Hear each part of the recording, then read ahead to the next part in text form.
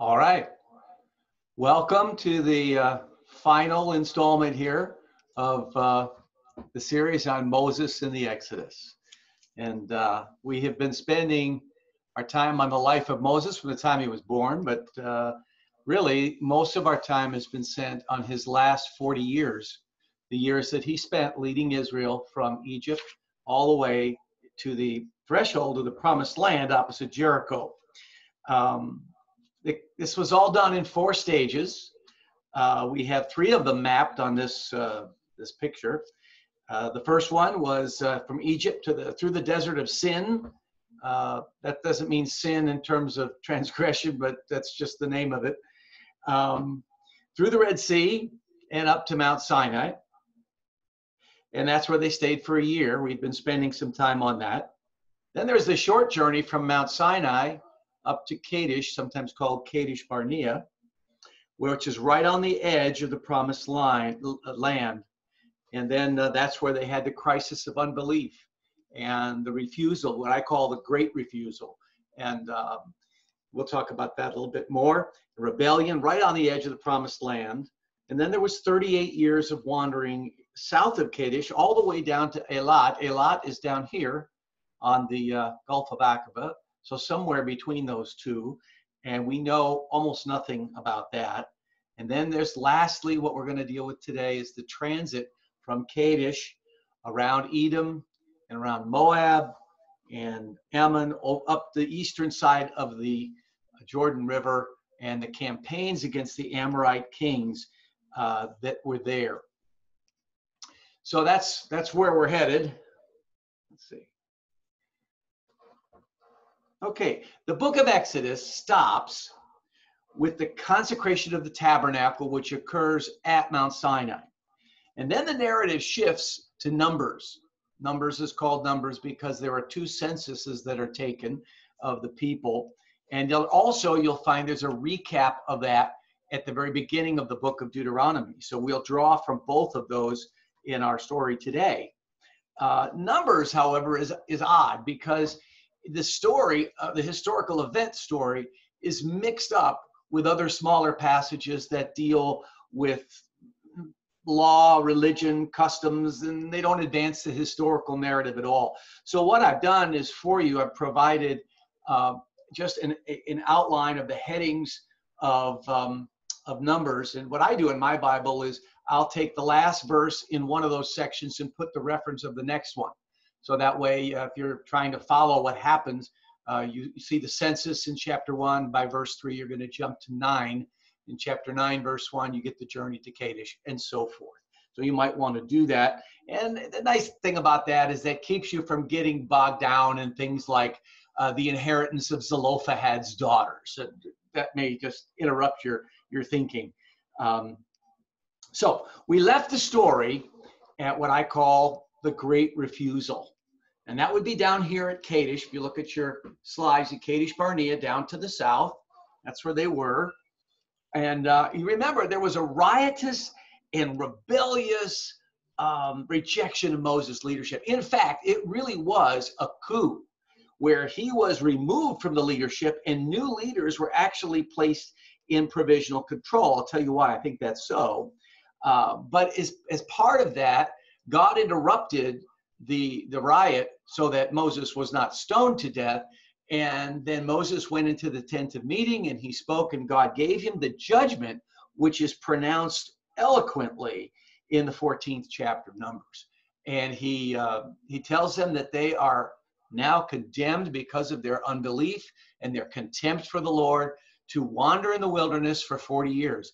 And every one of those 20 years old and older, except Joshua and Caleb, would die in the desert, and their bodies would rot there. That's a pretty severe judgment. However, let's see what happened right after that. Numbers 14, and you might want to follow along. We're going to go from Numbers 14, jump to 16, and we'll be on 16 and following, and also jumping to Deuteronomy 2. So if you have your Bibles, you might want to have those marked. Okay, Numbers 14, 39 to 44. When Moses reported this to all the Israelites, they mourned bitterly. Early the next morning, they set out for the highest point in the hill country, saying, "Now we are ready to go up to the land the Lord promised. Surely we have sinned." But Moses said, "Why are you disobeying the Lord's command? This will not succeed. Do not go up, because the Lord is not with you. You will be defeated by your enemies.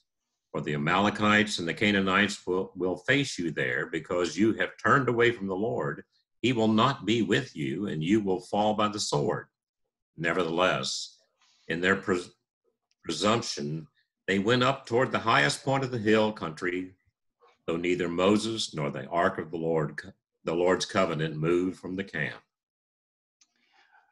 Wait a minute. What happened here? Where's Moses? Nobody's listening to him. That's why I say there was effectively a coup. These folks, his political enemies, may have been cowed by the appearance of God's glory at the tent of meeting, but they still had enough political strength to take the army away up to the central ridge as if they were going to conquer the land apart from the Lord. You look at your map here, they would have gone up this road, which is the Central Ridge Road up into Israel, and they would have gone to this Central Ridge because it says they went to assault the highest peaks. And so they would have been assaulting these Canaanite kings up in this region. I want you to remember where that region is for later. A couple things to remember. First of all, they denied that the Lord's judgment had any force. And I think that's probably because Moses came out of the tent of meeting, and it was Moses that conveyed to them the contents of chapter 14. He is the one who would have said, "You're going to wander in the wilderness for 40 years as judgment." And they would have said, "How do we know that's true? I mean, after all, it's just this guy Moses has just come out here and tells us all this stuff." I think that's a lot of bunk. That's not true. We are God's people, and we can take the land with or without him. Remember, they had command of the army. And in any coup, the first thing you've got to get is command of the military forces. And it's probable, I think, that Moses and Aaron were even under some form of house arrest. So they marched up this central ridge to these cities, and they're going to take on the Canaanites by themselves, and they got their clock cleaned. Look at verse 45. It says, "Then the Amalekites and the Canaanites who lived in the hill country came down and attacked them and beat them down all the way to Hormah." Now, Hormah is a word that means destruction, and it's right here where I'm pointing on the slide. So they beat them down, about 25 miles. Must have been a lot of casualties and a lot of chaos. And I want you to remember Hormah because it's important for later on, all right? So they ended up getting beat. And the story is interrupted at this point, and you jump then to chapter 16, okay? Now there's still a crisis of authority. Who is in charge? Who's the boss at Kadesh? So let's read chapter 16, 1-3. Korah, son of Izhar, the son of Kohath, the son of Levi, and certain Reubenites, Dathan and Abiram, sons of Eliab, and On, the son of Peleth, became insolent and rose up against Moses. With them were 250 Israelite men, well-known community leaders who had been appointed members of the council. They came as a group to oppose Moses and Aaron and said to them, "You have gone far enough, too far. The whole community is holy, every one of them, and the Lord is with them. Why then do you set yourselves above the Lord's assembly?" Okay. First of all, to give you an idea who Korah is one of the sons of Kohath of the tribe of Levi. And if you were to go back into Exodus, you would see that the Levites and the Kohathites in particular were given a very special place in the ministry around the temple. They were the ones who actually carried all of the temple equipment and the tent components and all of the sockets and the poles and everything like that. They carried that when they moved the tabernacle from one place to another. So they were very important in the tabernacle worship, but they weren't the priests and they weren't the people who offered incense. So they weren't at the center of power. And that figures into this. Now, I think Korah and two guys named Dathan and Abiram, they seem to be Moses' chief political rivals. And you got to remember, we're talking about a community of over 1.5 million people, and there's an entire tribal governmental organization. They might have had elections. They might have had all kinds of political activity we know nothing about. But these guys rose to the top. And it says that they were not alone, but rather they had 250 members, prominent leaders in the community, members of the council. What was the council? Well, the council, as you see it mentioned several times, seems to be something like Congress or the parliament, or in Iran, it's the Majlis. It's the assembly of leaders that makes the laws and makes the big decisions. And it says that these guys, these 250, had been appointed to the council. And I wonder if that means recently. Perhaps they're Korah's men. Perhaps he's packed the council. We don't really know, but whether he's packed the council with his own guys, or if perhaps he has just convinced people to follow him, he's now got a critical mass of the council, possibly even a majority, that are challenging Moses, and they are deposing him. They've already basically put him out of control of the army. Now, look at some of the arguments. First of all, he makes the argument that the whole community is holy and the Lord is with them.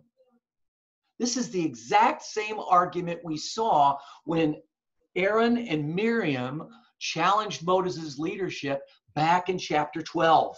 Remember, they said, well, has the Lord spoken only through Moses? Hasn't he also spoken through us? What makes you so special? Who died and left you sheriff? You know, this is the notion that you're no better than we are. Now, God had answered that by giving Miriam leprosy for 7 days. She was thrown outside the camp. And so they gave that up. But here it is again, the same argument. Now, he says, you have gone too far. Now, what does he mean by that? Well, I think he's referring to the severity of God's judgment that Moses had pronounced. He said, come on, Moses, we had a bad night. Okay, we got upset. We got angry and everything like that. Listen, we're back on track, man. You've just gone too far pronouncing a 40-year exile for it. No, we're going to die in the desert. We're not going to see this promised land we've been told about since we were way back in Egypt. Come on, I don't buy that. That's too severe. You've gone too far. I think they just don't like God's judgment on the people. They point out a couple things. First of all, they said, well, look, Moses, isn't the nation holy? I mean, didn't God say on the mountain that he wanted to enter this covenant so we would be a kingdom of priests? We are all priests here. And then they also appeal to democracy. He says, why do you set yourself above the Lord's assembly? Look, we got the votes. Who are you to deny the election? Right? The council represents the people, and the people are the Lord's people. So therefore, God has spoken. Well, a lot of our church polity is done in democratic ways, but God's word is not democratic. God's authority is never given up. He never denies his own word. And when he has spoken, he has spoken. And remember, he has spoken through Moses. He has settled on Moses as his leader. Well, Moses has to figure a way to deal with this. And so in verses 4 through 6, he proposes a kind of face-off. And he says, okay, guys, you come on to the tabernacle, or maybe the tent of meeting, not sure which this means at this point. But and we're going to have you all bring some incense, and God will draw near to him the one whom he has chosen to be his priest. Now, of course, that would be Aaron. But the idea was you all get in here and God will reveal, and he'll draw near to him the one who's okay. Now, these Levites, they wanted more power. They wanted to act as priests themselves. And Moses reminds them their insurrection is against the word of the Lord. And he says in verse 6, you have gone too far. You have denied the word of God. And I think we should take a lesson from that. The word of God has been given to us. The Bible is his word. When the Bible speaks, God speaks. And when we depart from that, we take ourselves away from that, and we decide we're going to do things a little bit differently. We deny that it says what it says, then we are going too far. So that's what Moses says. You Levites have gone too far.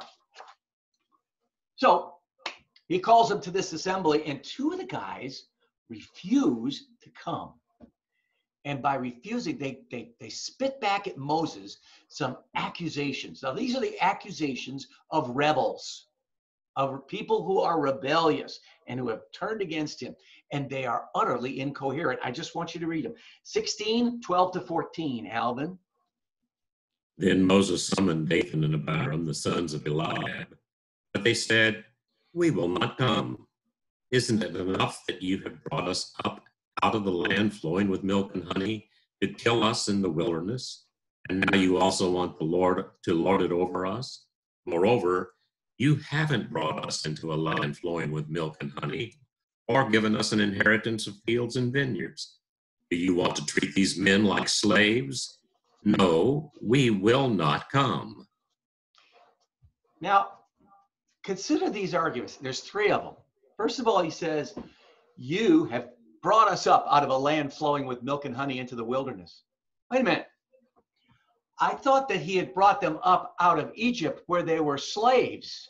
They had forgotten about the whip. They had forgotten about the suffering. They'd forgotten about the poverty. They had forgotten about the oppression.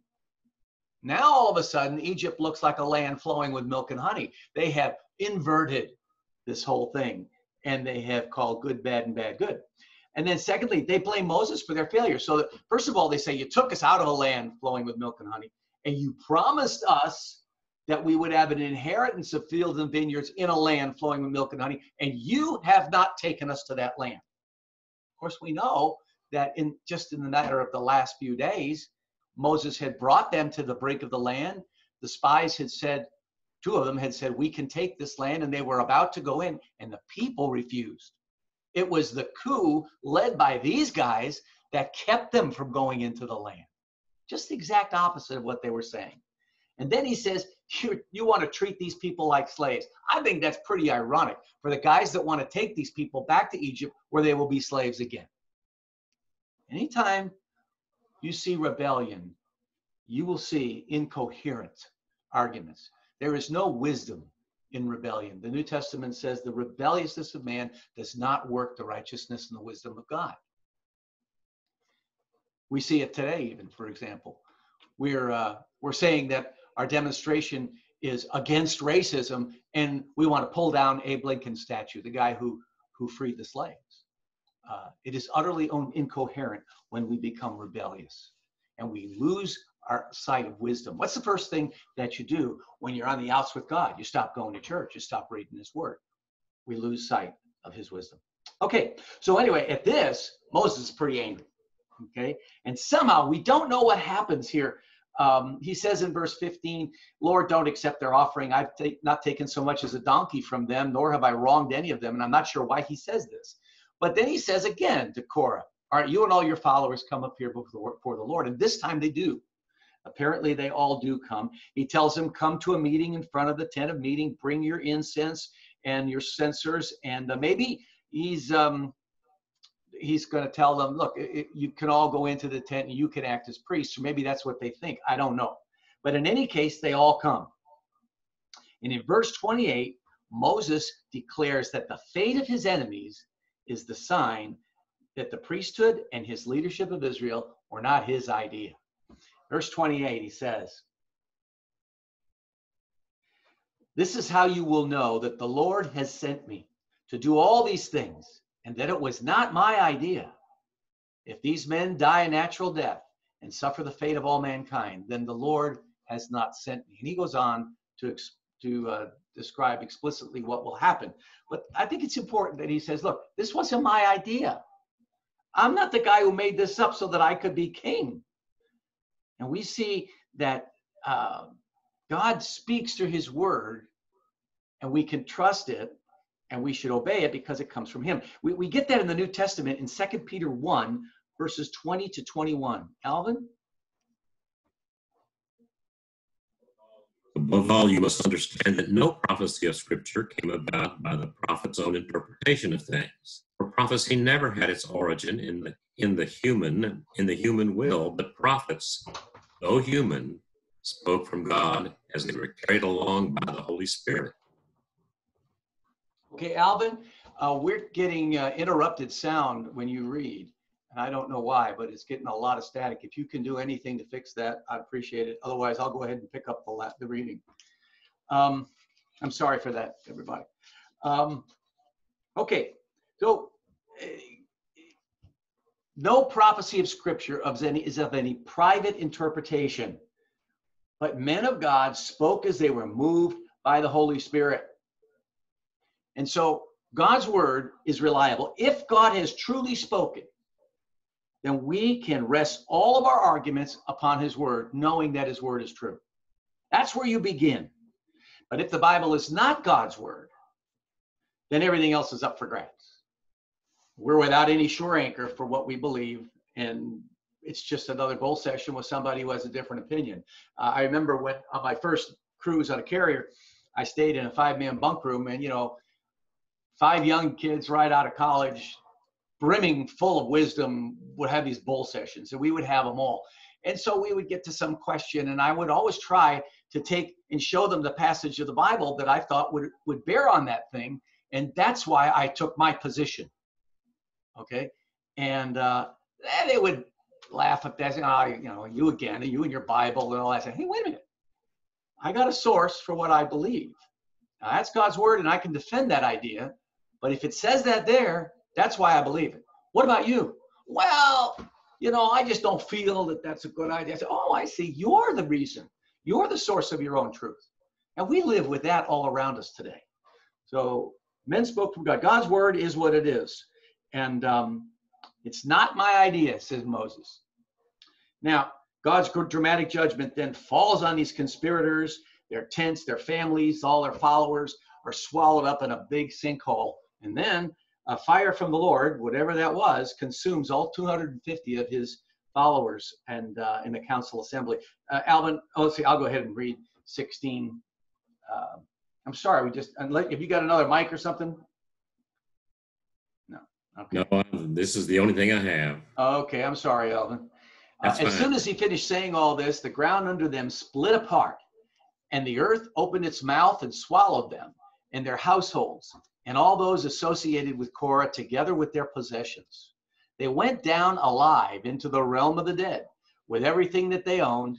The earth closed over them, and they perished and were gone from the community. And at their cries, all the Israelites around them fled, shouting, the earth is going to swallow us too. And then fire came out from the Lord and consumed the 250 men who were offering incense. It's an interesting sequel to that. I wasn't going to cover it, but I'll mention it. All those censers, with all that was left, okay, these golden censers, and Moses told the artisans to pull them, to hammer them out, and to overlay the altar of incense with the gold from those censers, so that every time they offered incense, they would remember that God had declared who was to do it and who was not. So, the next thing Moses would say is, okay, any questions?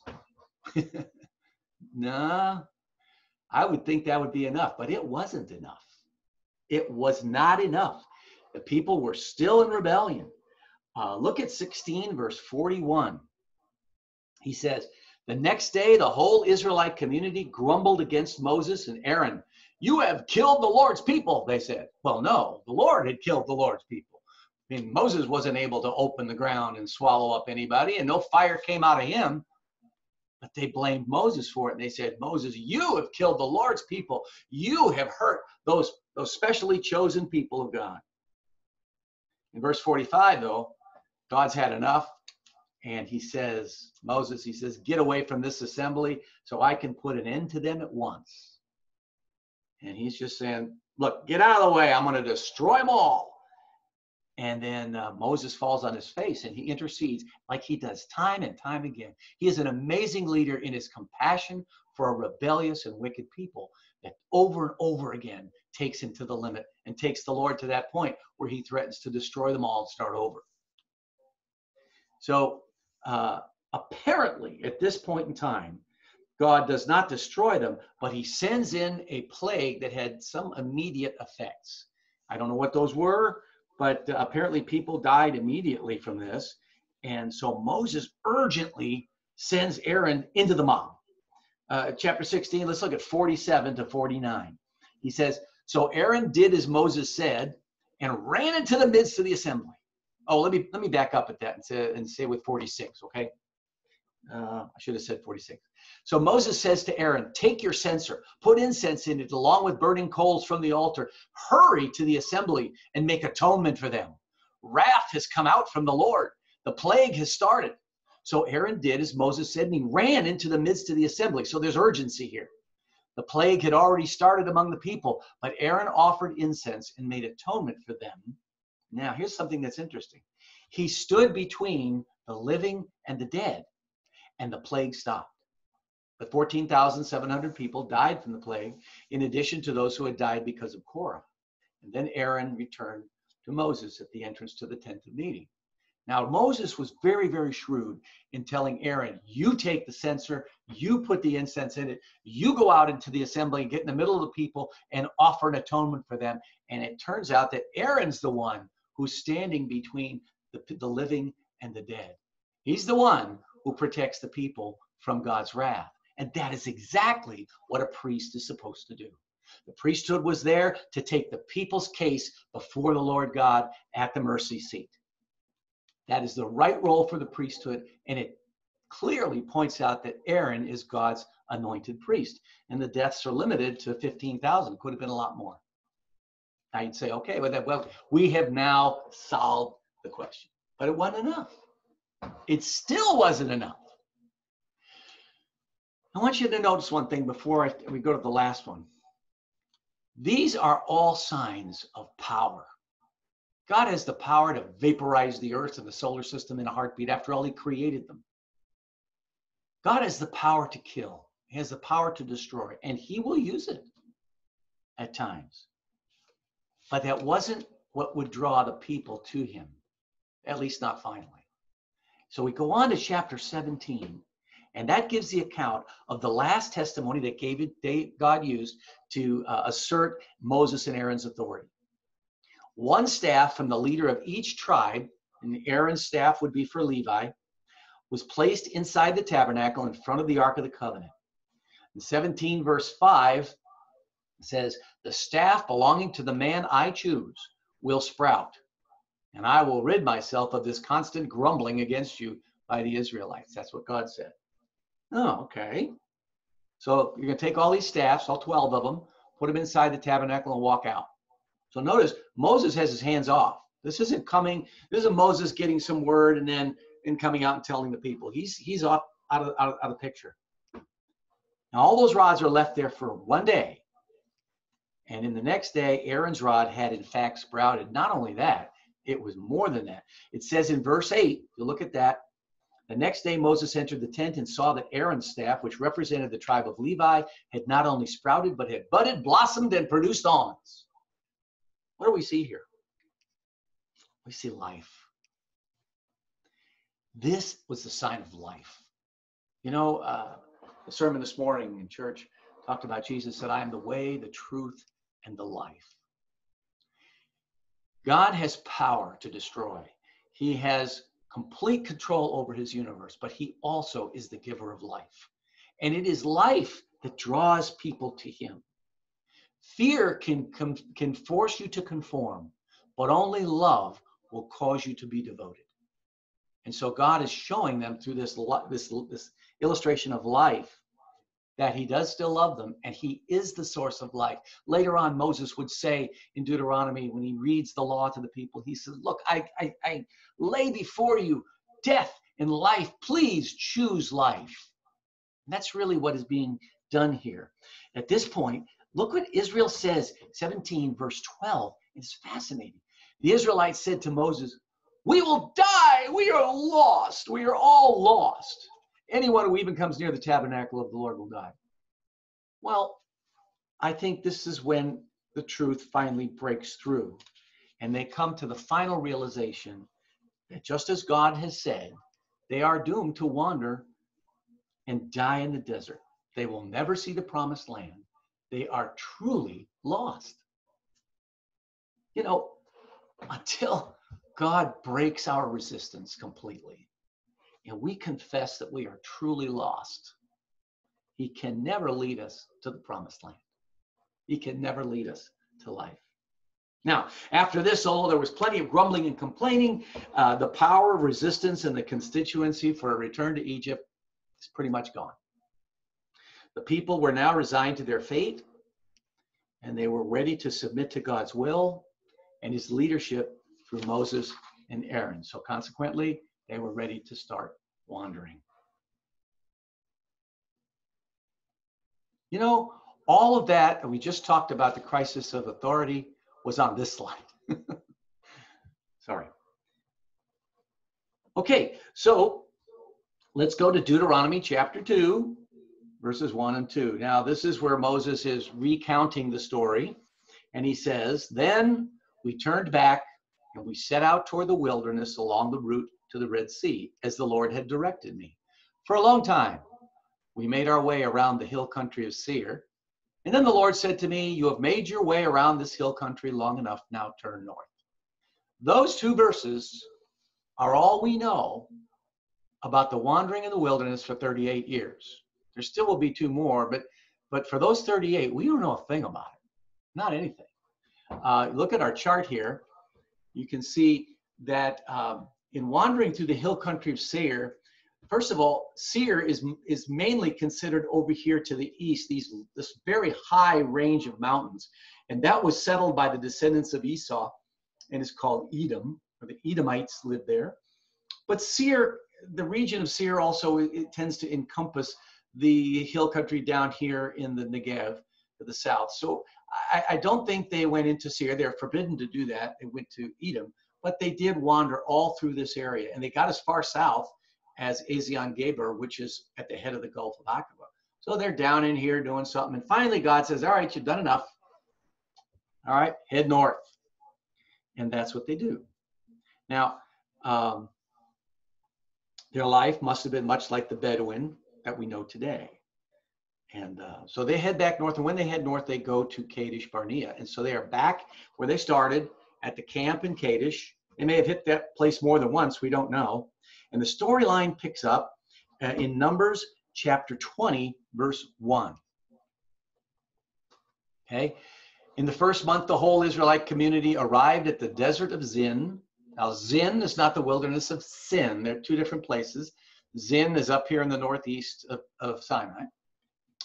And they stayed at Kadesh, and there Miriam died and was buried.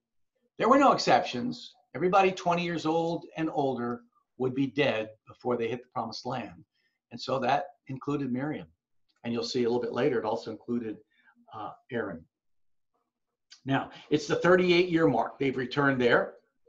And at this point, I don't have time to go through it all, but this is where Moses disobeys God and he strikes the rock for water instead of speaking to it. And for that, and who knows what else, God forbid Moses from actually entering into the promised land when they crossed the Jordan with Joshua. So this begins the leg of their journey where he has to take Israel past Edom and then around Moab, and he defeats the Amorites in the Transjordan and comes back to the plains of Moab. Now, let me give you those places just quickly from the map. They went from Kadesh Barnea, and they went north. And the first place they stopped was Mount Hor, which we think is here. By the way, all these locations are approximate. Nobody knows for sure where a lot of them are.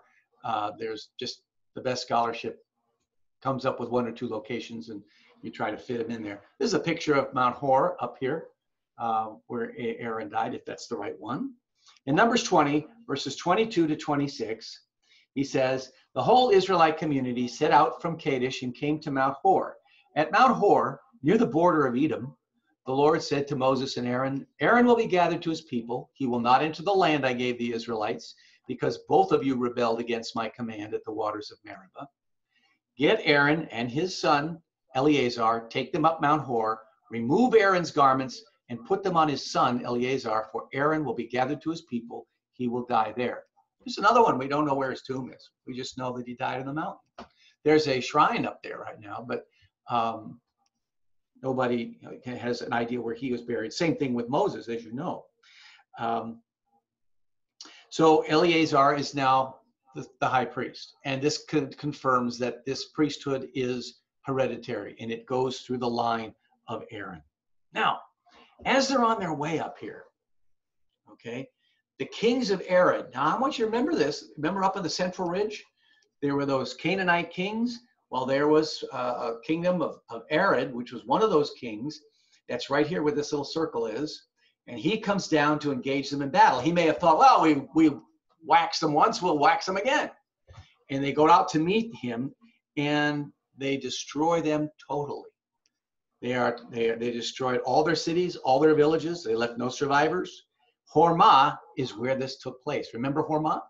That is where, going up without God's presence, they were destroyed themselves. And so this is sort of comeuppance. This is what goes around comes around. And they ended up destroying the kingdoms of Arad right at the same place where the Israelites were defeated back at the Great Refusal. And I think it possibly was the same kings. Now, Moses' plan was apparently to invade from the east. He would come up here, and then he would cross over into Canaan proper. And I tell you, he would have preferred to go down here. See this road? Down here and up the middle. This is called the King's Highway. And it is the most common trade route up and down from Syria down to Egypt and Arabia, with the exception of the Way of the Sea, which is this one over here. So you could go either by the sea or you could go on the highway. It was a well-established route. You'd consider it the interstate of its day, but they were not able to do so. And this is interesting because God says, do not go into Edom, do not provoke Moab, and do not provoke Ammon. Let me give you just a couple of words on that, where that comes from. Edom, I think I mentioned it a little earlier, they are the descendants of Esau. You remember when Jacob met Esau up here around Shechem, and they reconciled, and then Esau went south and separated himself from Jacob, and his descendants became the Edomites, and that's been a kingdom there for many, many years.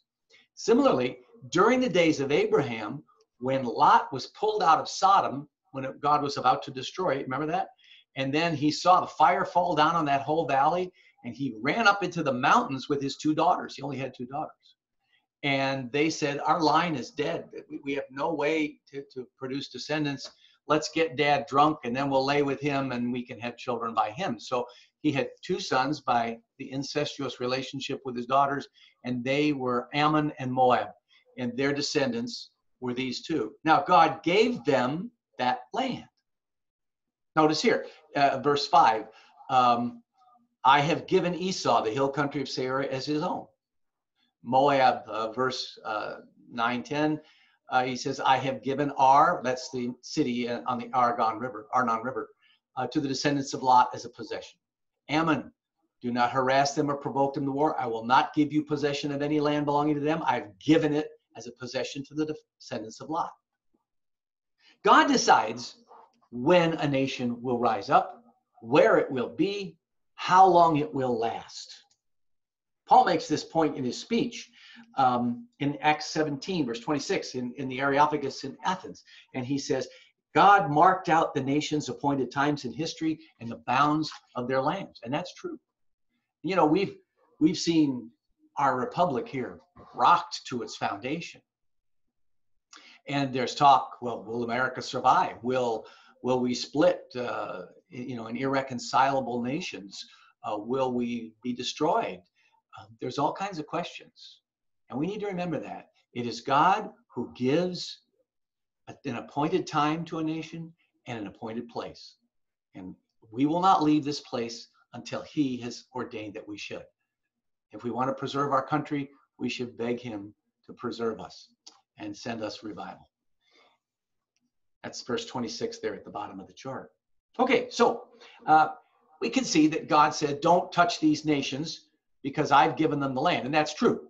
But there's another insight that I want to give you on this thing. Because Deuteronomy chapter 2, and I hope you're there, once again raises that old matter of the giants. Okay? And that gives us another insight into the reason for these restrictions. Now, let me give you a little background. the genetic strain of giant men after the flood, with which Canaan was loaded from the time of Abraham and on. What I think that is that's the DNA that is left over from the Nephilim of Genesis, chapter 6, where wicked angelic beings combined their seed with that of humans and produced demigods or supernaturally powerful human beings. And this was, we talked about this in our series in Genesis. This is strategically part of this incredible war that Satan waged between the seed of the serpent and the seed of the woman. Satan's attempt was to prevent the arrival of the promised one who would destroy him. That's Genesis 3:15. So the angels that did this were confined to the abyss, and so that was never done again. And the demigods that they spawned, they died in the flood. But their leftover DNA from their descendants came into the post-flood world, I think, through Ham's wife, and specifically through Ham's son Canaan. And that is why Noah cursed Canaan, because he saw that the giants and that whole race of wicked, evil beings that he thought he had left behind had actually made it through. So God destroys, God is at war with this race of giants ever since the days of Noah. And he destroys this remnant of their seed in several ways. The first would be, that at least the one first we know of, was in Genesis 14, when there was this great war. 5 kings came in to attack Sodom. And before they could attack Sodom, they had to attack the giant tribes that were protecting them up to the east of the Jordan River. And they list here that they defeated, didn't destroy, but defeated Rephaim, Zuzim, Emim, and Horim, and the Amorites. Now, if you say Zuzim, you can also say Zuzites, because Zuzim is plural. Okay, I am. Rephaim or Rephaites is sort of a general term as well as a specific one, and that really refers to all the giants after the flood. So just to give you that idea of the etymology. Deuteronomy chapter 2 tells us of their further destruction after this war and up to the years of Moses and Joshua and the conquest of Canaan. Deuteronomy 2, 10 to 12. Let's take a look at that. 10 to 12, back here. Yeah. The Emites used to live there. Now we're talking about the Moabites in the land of Moab. The Emites used to live there, a people strong and numerous and as tall as the Anakites or the Anakim. Remember, Goliath was one of the sons of Anak, and he was a giant. Like the Anakites, they too were considered Rephites, but the Moabites called them Emites. Everybody had their own name for these guys. The Horites used to live in Seir, but the descendants of Esau drove them out. They destroyed the Horites from before them and settled in their place, just as Israel did in the land the Lord gave them for their position. So really, Moab has fought the Lord's battles and destroyed the giant races within their land. Edom had done the same thing with the Horites in their land. And so we find out is also true of Ammon. You look then at 2:20 to 21. He's talking about Ammon's land. He said that too was considered a land of the Rephaites who used to live there, but the Ammonites called them Zamzumites. Okay, we all have a different name. They were a people strong and numerous and as tall as the Anakites. And the Lord destroyed them from before the Ammonites, who drove them out and settled in their place. The Lord had done the same for the descendants of Esau who live in Seir when he destroyed the Horites. We already heard that. And they drove them out and have lived in their place to this day. And as for the Avites, which apparently is another race of these giants, who lived in villages as far as Gaza, the Caphtorites coming in from Caphtor destroyed them and settled in their place. There's a little irony here, because Caphtor is Cyprus. And the migration from Cyprus to the Levant, to southern Israel, is exactly how the Philistines got established. So the Philistines, who were Israel's mortal enemy, actually were used of God to destroy one of these giant races. And it's true that Edom, Moab, and Ammon were all mortal enemies of Israel at some point or another, but God used them nonetheless. And this may have been why he protected that land. So in this period in history, A lot of destruction has taken place, but there's still a sizable remnant of these Rephaim, these giant nations in Canaan and the Transjordan. So Moses now proceeds, and we're not going to read all the passages of it, but he proceeds around Moab by the desert road, comes down the Arnon Gorge. This is the Arnon River here. And then he proceeds up the King's Highway, and he destroys the kingdom of Sihon. Capital is Heshbon. And then he goes north all the way up to Gilead, and at the Battle of Edrei, and he destroys Og. And he is the last of that kingdom. And it's an interesting verse. Chapter 3, verse 1 says, next we turned and went up along the road toward Bashan. Bashan is up here, see, right there. With his whole army, Og, king of Bashan, with his whole army, marched out to meet us in battle at Edrei. And the Lord said, don't be afraid of him, for I've delivered him in your hands. Go down to verse 11. Og, the king of Bashan, was the last of the Rephaites, at least in his region. His bed was decorated with iron and was more than 9 cubits long. That's 15 feet, and 4 cubits wide. That's about 6 feet. And it's still in Rabbah of the Ammonites. So they took the guy's bed and they took it to the capital of Ammon and they put it in a museum. So these tribes in this area to the north on the east side of the Jordan were all giant tribes, and they were called Amorites. Just don't get confused. Ammonites, children of Ammon, Lot's descendants. Amorites are giants, and they are children of Canaan. I used to get confused at that, and I imagine I haven't helped you much, but we'll try. Okay, then after this campaign, of course, there's Joshua. He cleaned out much of the western side of the Jordan. And then even 400 years later, in 2 Samuel 21, we're told that David was still cleaning up the remnants of the Anakim, Goliath's family. Okay, now these were big battles. These are not small campaigns. Look at chapter 3, verses 3 through 7. Okay, and it says, so the Lord our God also gave into our hands Og, king of Bashan, and all his army. We struck them down, leaving no survivors. At that time, we took all his cities. There was not one of the 60 cities that we did not take from him. 60 cities. The whole region of Argob, Og's kingdom in Bashan. All these cities were fortified with high walls, with gates and bars, and there were also a great many unwalled villages. We don't know how many of those. We completely destroyed them as we had done with Sihon, king of Heshbon, destroying every city, men, women, and children. This is pretty severe. This is God's war against that great evil that took place when Satan tried to contaminate the human gene pool with wicked angels and produce these giants. Now the battle of the seeds goes on. We don't hear of Nephilim and Rephaim much anymore. Hopefully they're gone forever. Satan's strategy would continue for another 1,400 years. And, you know, part of that was the destruction of the baby boys in Bethlehem at Christmas. And of course, it culminated in the crucifixion of the Savior, which Satan may have felt would have been a great victory. But in turn, ironically, it was the very means of his demise. And that's why Jesus could, from the cross, he could yell, Tetelestai, it is finished. This battle that has raged since Genesis 3:15, when he promised a redeemer that would crush the head of Satan, and Satan did everything he could to pollute the gene pool, to destroy humankind, to destroy any source of this promised Messiah, finally has culminated in the victory that Jesus won over Satan. That's why we say he's a defeated foe. And that's why the church age that we're living in is really an age of mopping up. This is an age where Satan is doing everything he can to bring as many down with him, but he's going down and he knows it.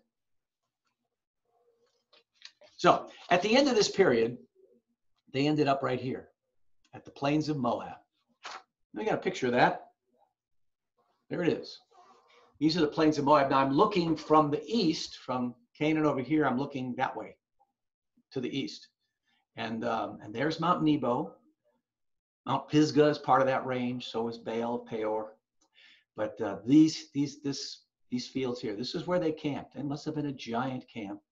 And it was right opposite the Jordan River from Jericho, which is just below this picture. Okay. Now, Reuben and Gad, those two tribes, were particularly fond of the pasture land to the east. And so they said, we really want to stay here. We'll be glad to take this. This will be our promised land. And it was a big conflict because all the rest of the tribes are saying, oh, I get it. We're going to go ahead. We're going to go ahead and defeat these areas. We're going to conquer them. And then you're going to take them while we go off and have to go conquer the rest. And so they struck a deal. You can read about that in Genesis 3:18-20. They were basically given some time so they could garrison a few of the towns that they had destroyed, leave their families and their livestock while they crossed the Jordan. And they fought with the rest of Israel under Joshua until those campaigns were complete and they could return to their homes. Now, all these things were settled right down here in the plains of Moab, right out in this region. Now, there's a number of events that take you there, but the biggest one is the affair of Balaam, the prophet for hire. Now, you've probably heard of Balaam's ass, the donkey that talks to him. I mean, that's part of this story, but it's a far bigger story than that. And it actually occupies 4 chapters in the book of Numbers. So that's a pretty important story. And we don't have time to go into the details. I would just urge you to read the whole story from beginning to end. But basically, Balaam was called upon by an alliance of Midianites and Moabites to curse Israel by looking down from these mountains here over that plain. And God would not let him do so. Instead, he blessed Israel. And then, we don't know this until we read in Revelation, read about it in Revelation, I think it is, that he counseled the king of Moab, if you're going to defeat these people, you must seduce them. And so they used temple prostitutes from one of the Baal religions called Baal of Peor to go into the camp and solicit men to join them in eating food offered to idols, and then in going to Baal Peor. And the rituals of Baal worship were highly sexual. And so they were very, very attracted to males, obviously. And they were, sacred prostitution and materialism was what they were all about. And that introduced into Israel a plague that would plague them for the rest of their existence up until they were carried off into Babylon. It seemed that the captivity at least cured them from formal Baal worship, but up until that time, they were seduced into this prostitution and materialism. It's basically drugs, sex, drugs, and rock and roll, or you might say, pleasure and prosperity. And that's really what this was all about. And the interesting thing is that this doctrine is with us even to the last days in the church. There is a verse in Revelation, one of the letters to the churches, Revelation 2:14, and it says, I have a few things against you. He's talking to a church in Pergamum. And he says, there are among you some who hold to the teaching of Balaam, who taught Balak to entice the Israelites to sin. So they ate food, sacrificed to idols, and committed sexual immorality. Still with us. Still with us. Sex, drugs, rock and roll, pleasure, prosperity. Those are the 2 things that mark our age, I think. And we need to be careful of them because they are a deadly formula that God can use to seduce us away from the worship of the one true God. So it was here that God told Moses, you get to this point, Moses, you're at the end of the road. Chapter 34, verses 1-7. Then Moses climbed Mount Nebo. It's right over here, right up in here. Okay. From the plains of Moab to the top of Pisgah, across from Jericho. And there the Lord showed him the whole land, from Gilead to Dan, all of Naphtali, the territory of Ephraim, Manasseh, the land of Judah as far as the Mediterranean Sea, the Negev and the whole region from the valley of Jericho, the city of palms, as far as Zoar. And then the Lord said to him, this is the land I promised on oath to Abraham, Isaac, and Jacob, when I said, I will give it to your descendants. I've let you see it with your eyes, but you will not cross over it. Let me stop there for a second. What would it be like to be up on this mountain, looking over that vista? And God himself saying, there it is. This is what you did, everything you did to realize. This is why I brought you here. That must have been a phenomenal moment. Then it says, and Moses, the servant of the Lord, died there in Moab, as the Lord had said. He buried him in Moab, in the valley opposite Beth Peor, but to this day, nobody knows where his grave is. Moses is 120 years old when he died, yet his eyes were not weak or his strength gone. There are a few people who've made it to 120, but I doubt that there are many who could climb to the top of Mount Nebo with a strong eye and a strong body. You know, my own mother is 96 years old, and I sometimes ask her, and I try to imagine how the world has changed since she was a little girl. For that matter, I'm sure my grandkids are asking the same question of me. We're getting up there now, but I want you to imagine for a minute the world, how it's changed in Moses' lifetime. And as he looked back over those 120 years, what he could remember. I mean, from his youth, he's thinking of the dazzling courts of Egypt and all the years, 40 years he spent, prominence of the royal family, leading the armies in battle, successful and apparent heir to the throne. And then the sudden fall from favor and his flight to Midian and 40 years wandering around in a wilderness. Does that sound familiar? With a bunch of sheep following him. And then it was returned to Egypt where he lost his family. And Zipporah left him with her children.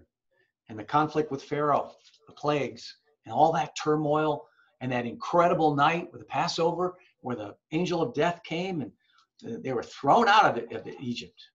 And then all the hardship and the cares of leading 1 million+ people through the desert, rocks and sand and dirt, and up to the Red Sea, and the terror they must have felt. You remember, he'll look back on that Nueva beach where they were stuck, and the army comes and it's going to slaughter them all, and they're terrified. And then this great deliverance through the Red Sea, and then the exhilaration of seeing the Red Sea collapse and destroy the Egyptian army, and know that they would never, ever see them again. Wow.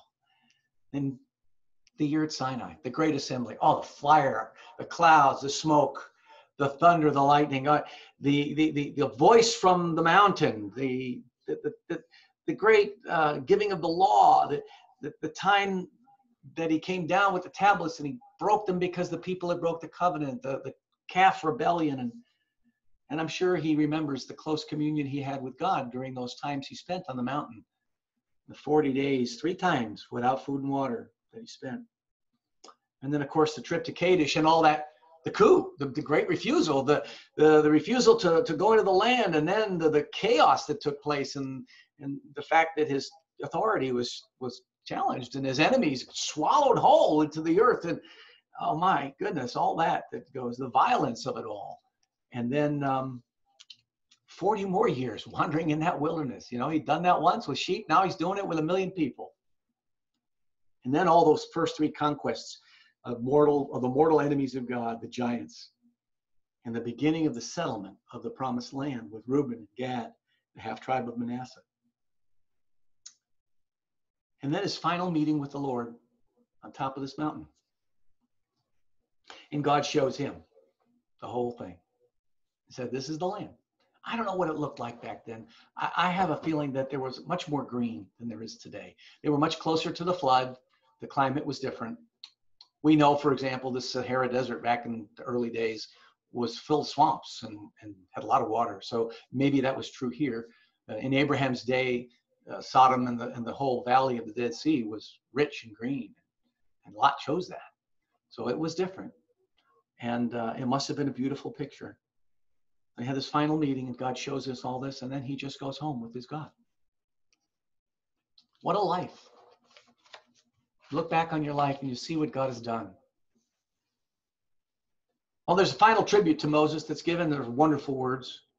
Chapter 34, verses 10 to 12. It says, since then, no prophet has risen in Israel like Moses, whom the Lord knew face to face, who did all those signs and wonders the Lord sent him to do in Egypt, to Pharaoh and all his officials, and to the whole land.